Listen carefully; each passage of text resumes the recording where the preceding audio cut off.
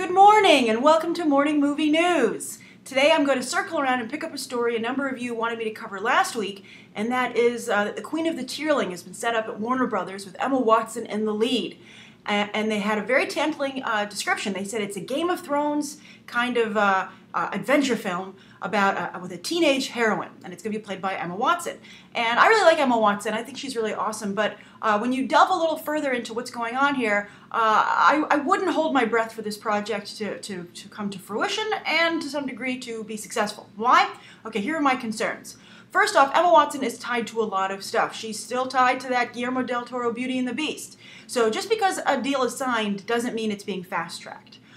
Second of all, David Heyman is going to produce it, and he's producing also for Warner Brothers, and he produced the Harry Potter franchise, which is how Emma Watson obviously got the inside track, and how they had the inside track on arguably one of the hottest up-and-coming talents in Hollywood, largely thanks to the smart choices she's been making post-Potter. But at the same time, you'll remember that I reported that Heyman is also developing a Fables franchise for Warner Brothers. And this looks like a very heavy slate. Now, maybe he can multitask a la Jerry Bruckheimer and get all this stuff off the ground. But remember, when he made Harry Potter, he was really only focusing on Harry Potter. And he's currently trying to get Paddington Bear off the ground. I think they're about to cast that. So I think that David Heyman has a lot of irons in the fire, but we'll see which one he pulls out first. And then the other thing is that they say Game of Thrones, but when I read the description, it's not a medieval kind of movie. This isn't going to be like her answer to Kristen Stewart's Snow White and the Huntsman for Emma Watson. They said it takes place in the future, and it's an apocalyptic future that seems to have some elements of Alice in Wonderland mixed in there. And so you're really actually getting more of an I Am Legend, Book of Eli kind of film. Now, I Am Legend was very successful, despite a lot of people disliking it when they left the theater. But they all paid to go and see it, so haha. But I think apocalyptic films, post-apocalyptic movies, are very hard to pull off and to sell to audiences. So we'll see what they develop. But I wouldn't totally hold out hope on this. But I think that Game of Thrones is a little bit misleading for a hook. And but I do like Emma Watson a lot, and I hope she does make, as I said, she makes smart choices, so there must be something about this project that is compelling and sets it apart from, I'm sure, the other similar but mindless big blockbuster roles she's being offered. Okay, so that's the first story of the day. The second story is pretty interesting. There's a director that I underlined for you, J.A. Bayona, when The Impossible came out around the holiday season. His film, Naomi Watts got nominated for an Oscar and for a Golden Globe, but the film overall was really fantastic. And I said, someone's going to snap this guy up. He is such a talented director. He directed The Orphanage, the Spanish language film, horror film, which I really highly recommend to you, that you go and stream or rent if you can. But someone did pick him up, and it was television. We're losing directors to TV, but obviously they can do both. And he's teaming up. He's been tapped by none other than Sam Mendes, which is fantastic. Sam Mendes is re-teaming with his Skyfall writer John Logan to bring a Victorian Gothic horror show to Showtime called Penny Dreadful.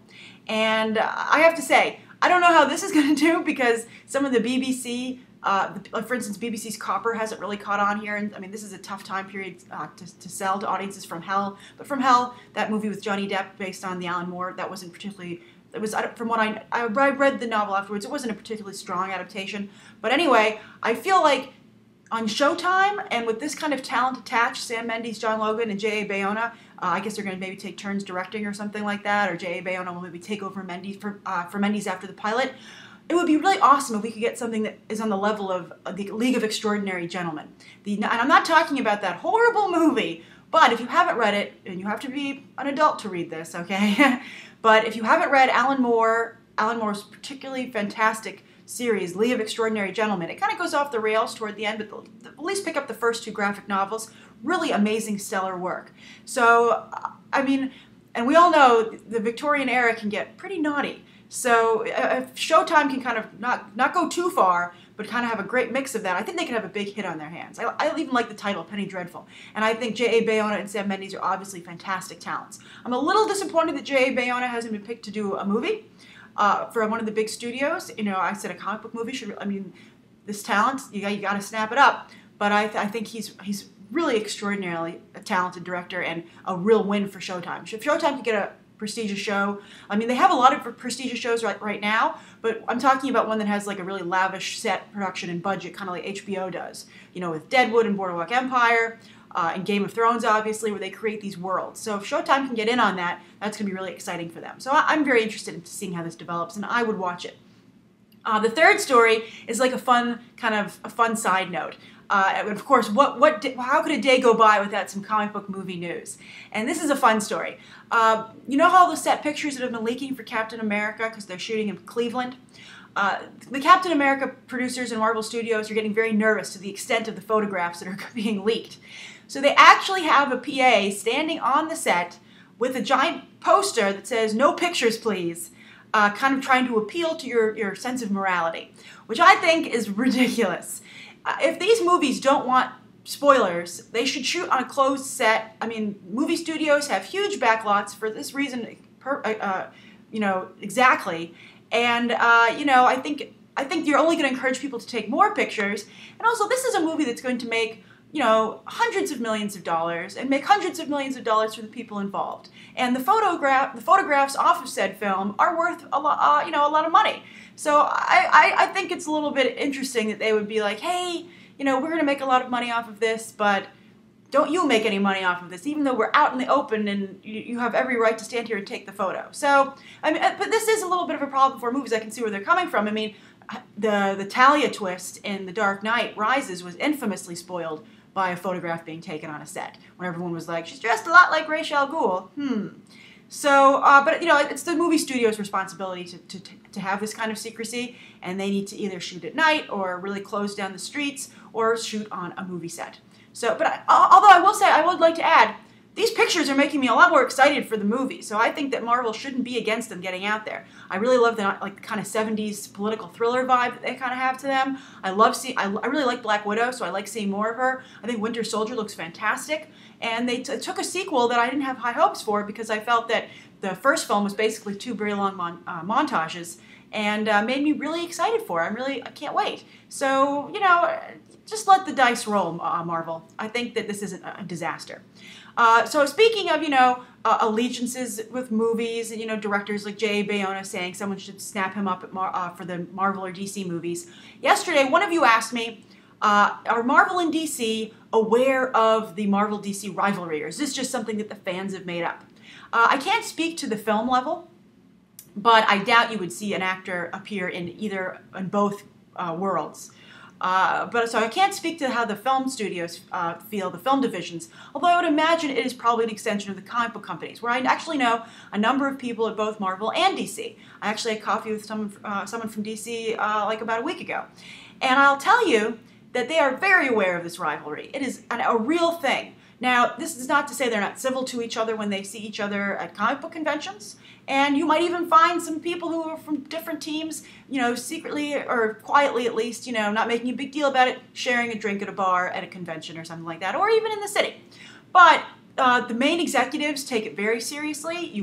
And they take pot shots at each other during interviews, both on and off camera. And you'll notice that if you are a freelancer, even if you have an exclusive, obviously you only work for one. But for the most part, you got to pick a team. You cannot work for Marvel and DC at the same time. And when you work for the other one, you just can't go. You know, they will not consider you at the other publisher. And that's why you will probably never see another Marvel and DC team up ever again. I mean, I don't know. I think that they're just in such a heated, locked competition that I can understand the kind of rivalry because their books do compete so heavily.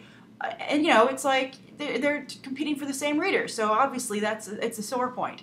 But I would maybe think that considering some of the, as I talked about in Movie Math yesterday, there's just such hate and anger that's being even, you know, made even bigger by the movies at this point, that perhaps maybe they should have like a little, peace summit between Marvel and DC to kind of be like, you know what, you can like both, guys. You know, both of us have our wins and both of us have our losses. Let's just enjoy comic books and comic book-based properties and be able to talk about them openly without fear of harassment. So write your thoughts down below. And also, you know what? It's probably against my better judgment, but I just have to address it. A number of people yesterday said, well, Grace, how can you say that it's split evenly on a Man of Steel, liking and disliking? Everyone I personally know loves it, and what about that 82% audience approval over on Rotten Tomatoes? Now, I would say to you, Rotten Tomatoes, the critic rating, takes into account and goes and finds all the major critics, and the second-tier critics, and sometimes even the third-tier critics. That's why they have a top critic section. And they actively go and get everybody. The website does. And that's why I think that the critical rating, the Rotten Tomatoes score, is trusted by a lot of people and why it has some merit. Now, that audience number is by people who go and sign on to Rotten Tomatoes voluntarily and rate the film, which is usually tends to be, hardcore fans. So that's not an accurate rating. And I would also tell you that even though all the people you might personally know love the film, I mean, they're similar to you. They have a like mind. If you go through the comments, there are people admitting in the videos that they didn't like Man of Steel, or they had problems with it at least. As I'm going to talk about later this week, Mark Waid, who wrote Superman Birthright, which a large part of Man of Steel is based on, came out over the weekend and said he really ended up hating the film. He came out very strongly against it. I saw a lot of comic book writers saying they didn't like it. I saw a lot of comic writers saying they did like it. And some people said, oh, well, follow the Twitter feeds and you'll only see positive things. That's who you're following. And it's just, and also I have to tell you, a lot of people are privately sending me emails because they don't want to deal with the angry people in the comments section, but they're saying, oh, just so you know, I agree with you. And you'll see that it's a really sore point. I said it was evenly split. A lot of people like it, but a lot of people aren't crazy about it. And I think that, and I said that was my guess, and we'll know next weekend. This will have a definitive answer when we see how much the movie drops. And I'm going to have the strength to admit if I'm wrong, and it does hold up well, and I'll be like, yay, DC Cinematic Universe, I want to see it as much as you do. But I'll ask you, if the movie does drop next weekend, are you going to be able to admit that maybe not everyone's as in love with it as you are? So write down below what you think on that as well, and if you don't like, Man of Steel, I don't know what to advise you on. I mean, it's pretty brutal in here, so I don't know if you want to get in here or not. But let's just all take a breather. We only have to wait a week, and then we'll have a very definitive answer that I think is, that you really can't argue with. All right, thanks for watching. I'll see you tomorrow, and I'll see you later today with more videos, and I'll see you online. Bye.